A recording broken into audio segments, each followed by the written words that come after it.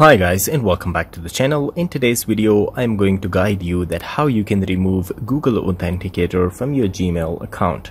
So without wasting any time, let's begin our video.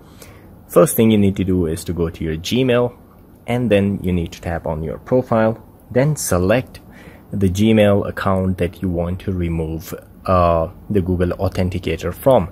So suppose if I want to remove it from this one, I will tap on manage the account. It will bring you here. You will see some settings here.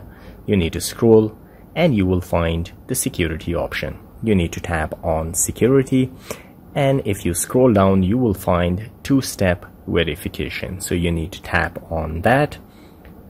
It will take a bit of time to open.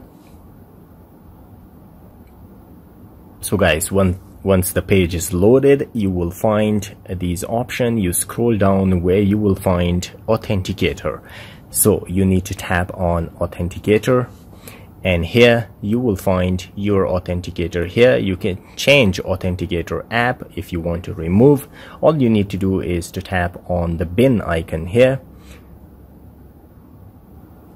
And as you can see, they say remove Authenticator app. I don't want to remove it, but if you want to do it, you need to just tap on OK to continue to be able to sign in and keep your account secure. Make sure that you have other sign-in options available before removing this one.